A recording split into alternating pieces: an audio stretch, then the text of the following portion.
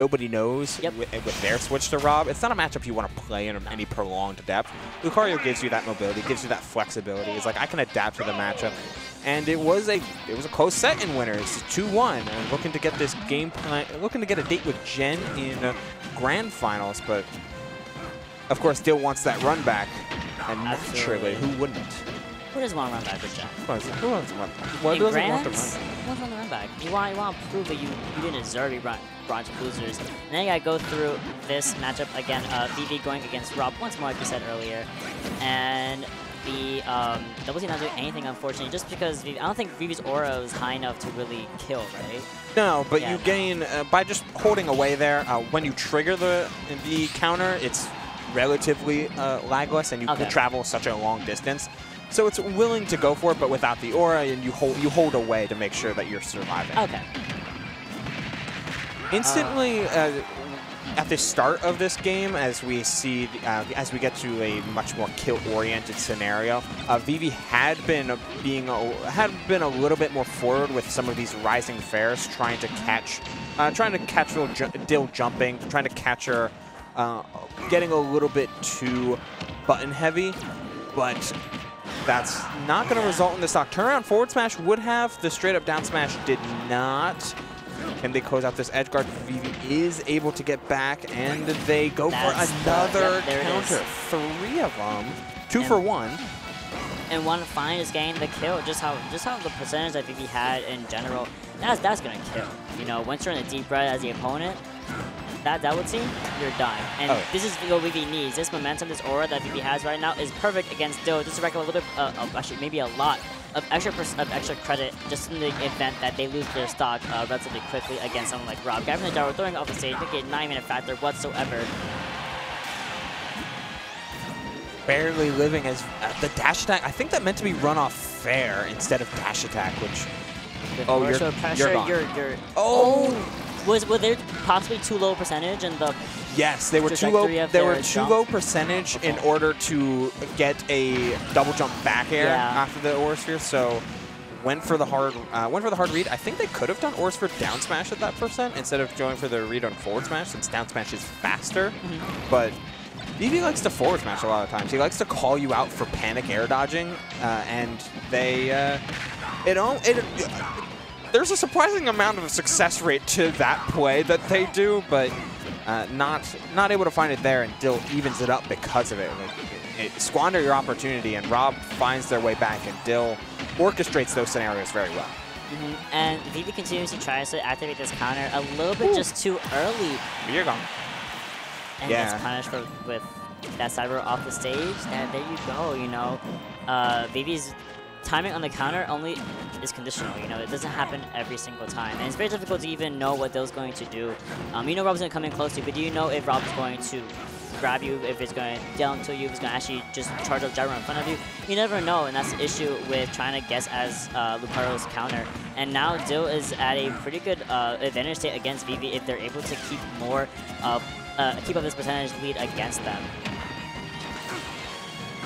44 now, though. You get the extra boost from being a stock down. There's so many more counters in this game, and I don't hate it. I mean, a frame 4 invulnerable, frame 5 active counter, pretty good button, but it's punishable on reaction. If Dill is able to see the counter and just like, okay, I can punish this now because I know I'm not going to run into it, or God forbid, just she doesn't see the counter coming, but whiffs the move and is able to get a punish anyway. It's another mash out down air, closes out the stock. Okay, having plenty of aura in order to do so. Yep, plenty of aura to really just keep this game on its toes. Very much on those tippy toes. Gotta watch those spot dodges. Gets the down air out of shield, looking for it all. And a drop down back air from the platform. Yeah, I think that was another spot dodge that was called out as well, which you can check it out in the replay. See into the frames as a spot dodge there, a down air, and catch it. Oh, yeah, just there it the was. spot dodge. Yeah, right underneath the stage.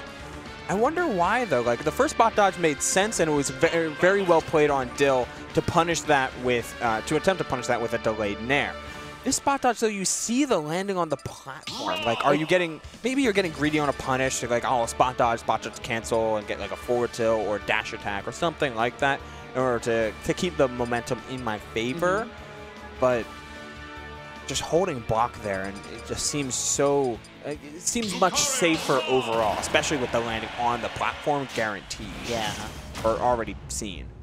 Still, it could also just be habit, you know, after you whip a forward smash, true, you know, right? your safest option, just spot dodge. Because typically they're usually in front of you if you whip something that's close to the forward smash. Oh, Dill coming in strong immediately. Fast fell too far and missed the toss. That could have been a whole lot more than 37, so count your lucky stars that it wasn't. Yeah, no, that could have been absolutely detrimental. I've seen that exact combo set up from Dill, and it ends people, you know? Yeah, like you finished the food. Like, you have prepared the food, and you have eaten it. You're eating the plates. Relax. Like we serve, and then we finish. And then we wash. And then and we dry, and we feast. Huge punish on the double team, on the counter on the gyro. Yeah, that's the reason why you, since you can control the direction, if you're countering a projectile, safest thing is to hold away from the opponent. Yeah. So you're trying to, so you will either like cross up, but at the end of the day, you're far and away like spaced out from them, despite the counter hitbox still being available. But Dill is, well, she was looking to get ready to go, but that DI down and fair out of shield, getting the counter as well on the gyro, just forcing Dill to respect that option, even if she doesn't want to. Again, these counter scenarios where Vivi's countering and then you can react so easily to it, and that's what Dill's doing. She's just simply waiting for that counter kind of just to wait out. And once you are in that little end lag of the move, you are completely susceptible to anything that Dill can do. That was an up air instead of a back air, though, and Vivi. There we go. Okay, gets the sweet spot of dash attack in order to close out the stock. They were at a position where they had enough aura that Aura Sphere throw would beat out Gyro when it was initially tossed, but we may not be there anymore because of the lack of stock aura at this point. Still got plenty of projectiles to deal with. Vivi's done a good job of parrying a lot of the onslaught, but hasn't done a good job of parrying, I was going to say parrying neutral air, but immediately gets it, so, you know, fuck me. Like, dang it, man. Can't do nothing. Can't commentate. You do the opposite. I'm just leaving. I'll just leave. I gotta go home. It's 11:20. Oh my god, it's 11:20. Shout outs to the time of day, as we're almost in Thursday, but it's between 3 players, and whether or not this Xeno ends before midnight. Ooh, beautiful aura pressure. There it was. That's the air dodge in that Vivi scouts out. It's not even a part of their thought process. They do it automatically. It's just something that happens, and a lot of players give it up. A lot of players be giving it up. I love watching Vivi do some little bit of aura shield pressure or just aura pressure as you're charging it, and then just move from the side into forward smash. Like, that's beautiful. Now we have an pretty much even game at the moment. Vivi doing a really good job at keeping a little bit more percent in lead against Dill. Now, you really want that as Lucario, and it's a little hard to kill, but you still want as much advantage as possible, because once Dill does one of these as Rob, it hurts your soul. Interesting, there was no further platform pressure with even like a Nair or an Aura Sphere charge. Just nothing there as Dill continues to try and run the show here. Locks it down till it's playing on the ground, trying to play around with this gyro and doing so with very good effectiveness. But Nair 1-2 hit on block, which was much more tricky in order to try and play around. Difference between just little fast falls and not, but the difference between Vivi is that they just keep jumping. Here it is, gonna be it. No, once more. I think just too much lower percentage and didn't do. Well, the first time was the down smash. I would have. So it could have been Aura Sphere charge down smash. It could have been Aura Sphere into jump Aura Sphere into double jump back air, but tunnels on the forward smash. Vivi wants to ensure your stock is gone, and it can lead to perhaps openings being lost. Oh, only punishing with the Nair that time, but it is an offstage scenario. A couple Nairs come out. That was a great grab from Dill. Oh, that's not going to close out on the... Surprise, no good. Surprisingly not closing out on the top platform, which typically does after Rob does throw on that, right on that above. You know, that little bit of leverage against into the blast zone, but you know, Dill keeping it. This is so much aura. Like this is the traversal and almost losing the stock from an E-speed counter hit. Full aura sphere has to toss and does. That's a scary thing about Lucario, because it's almost the same issue we have with Rob versus Palu, where Palu becomes, well, she just is faster than Rob. Anyone who's faster than Rob kind of overwhelms the character just because he's slow, he's big, he has to respect the speed of the game that you're setting. And once Lucario has that aura at 178, that's a lot. That's a fast boy. That's a fast little Pokemon. The speed buff isn't there from the aura, but the threat of Aura Sphere Charge existed throughout this entire... Like, let's watch this. Like, the threat of Aura Sphere Charge is lasting from here onward. Oh my god, look how big that is. Oh my god, like, I didn't see how big it was. You saw the size of the sphere. Like, it is 2 frames. Huge. It is a very, very big blue ball. And this blue ball, as soon as Dill lands on this platform right here, right there, she's almost sealing her fate because she can't shield forever. You get hit by Nair 1-2, and like it's just so much to deal with. Yeah. On top of thinking of like, okay, they're holding death in my hands. And I think the blue ball goes through the space between the platform as well. So you're not even safe on the platform. You're not safe anywhere. No. What you have to do is just don't get hit. And unfortunately, that big blue ball, you have very limited options. If you air dodge, you get hit by it. If you just land it, it was over. That was luckily. You only saw it for like 3 frames. So you had no idea how big it was until the very last few seconds. So unfortunate for Dill. We're going over to a game 3 tonight between Dill and Vivi for their spot against Gen in Grand Finals. Got Gen waiting patiently in the wings as these 2 Titans are squaring off, and as they tend to do, looking for the potential jab lock, but didn't dash as far, and the coverage was potent on the part of Dill. Able to get the down throw into the immediate forward smash, and that's the type of option that we had seen them sort to evolve a little bit throughout this day. Just on Dill getting a down throw, go for an immediate option, up air or up smash, covering Vivi with that forward smash. Doesn't close out the stock yet. Only 10% is not enough aura to manage the comeback, though you can manage the game state and slowly build up your aura, but still too slow, but the back air still too low. Can't get enough. Nothing. That aura was a big factor for Lucario, but finally, yes, once you're at a high in the percentage, you will be killing as Lucario. It does not matter.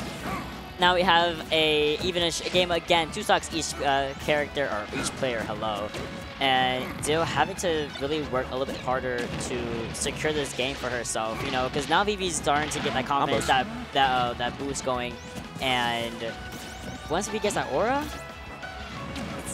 it gets dangerous, it gets spicy. It's scary. Even. That aura sphere kind of big. It's a very, very flexible projectile, though Gyro is equally as potent in its item properties, just trying to prevent Vivi from doing that jump out of shield forward air they've been doing for so much of these games. Incentivizing that and forcing Vivi to go for a lot of rolls here, which are can be kind of risky, as we were mentioning the first set. Lucario's roll, as you were saying, just not a lot of distance there. Quick, of course. But Rob is big. But Rob is big enough to cover that. And Dill's aware of this as well. You know? Very true. Very much well knows Lucario goes nowhere when he rolls. So here we go. Oh, I like that. Plus, you got the skid landing, but the hitbox is still not safe enough on block in order to get you out of a strong up smash out of shield. And hitting both sides like that, the only way you escape that is like if you bounce past it instead of going for the slide landing. You get the little like stone skip. Yeah. That's like you're doing a very funky angle at that point because you're very horizontal. Vivi trying to chase down with some of these up airs, though. Dill holding steady at 103. Knows that they're in no danger of a stock loss quite yet, with Vivi rocking a 15% aura, which is actually more like 30, 35-ish. Oh, with the stock deficit, There's a stock right? deficit, Yeah. But still nothing crazy. No, yeah, absolutely not. Maybe a little bit more percentage on Dill's part, then it would be a little more concerning. However, Vivi, oh, now it's concerning. Now we're getting a little concerned, but the parry was so good into the down air one force palm. It is a confirm, but down air one is a lot harder to hit in this game than it was in Smash 4, but you still have some of those combos in order to get a clean 35 and to get past that magic number of 65%. This is where the game gets real. Yeah, this is a game 3 situation. Last game of this goes over the grand finals, and Vivi is finally taking control of center stage a little bit more, is being way more patient against Dill. Now we're charging Lore Sphere a little bit as gotta charge up Lore Sphere a little bit more. In order to secure that whenever one of those Lore Sphere kills that we got in the second game, but now Dill is starting to get a lot of damage on her in favor of herself against Vivi, and Vivi can humanize call out. Forward smash Nice. was in the hitbox. No gyro on deck. Has to land with Nair, but the Oh, land no! on the platform was nice. It happened again. And that is... That's the second time it literally happened again. This time it was the counter, though, as... That's such a dangerous place to counter, though. Like, yeah, first it was the spot dodge into Rob just dropping down back airing, but this time it was just the counter. And I think Vivi might have been expecting that, actually. Might have been expecting another drop down bear instead of spot dodging, was going to counter it and steal the stock, but just was too early on it. Could have been that. Like, it could have been the